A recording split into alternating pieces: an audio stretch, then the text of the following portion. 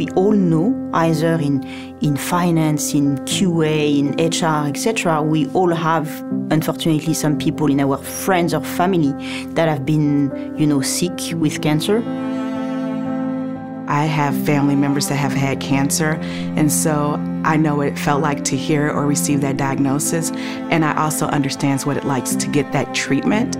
It's personal to me in the sense that in my medical career I worked frontline with people undergoing quite brutal chemotherapy, surgery regimes and having a terrible quality of life.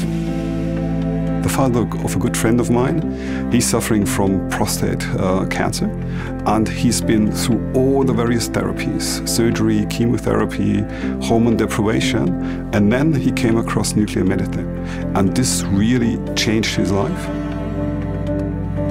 Curium thus far has focused on the diagnostic side of cancer treatment. But this next journey that we're going on with therapeutics, it's just so exciting. It's targeted therapy. We are standing at the brink of a new dawn, of a new era for nuclear medicine. Can we bring some added value to the patients? Can we improve their lives? Can we improve the way they are diagnosed, they are treated? Every person, whatever their role is, has an impact on this. You're helping patients fight the hardest fight that they've ever had to endure in their lives. Te motiva a trabajar duro para conseguir el objetivo. If I can even smallly contribute to making an impact on people's lives, it's really overwhelming.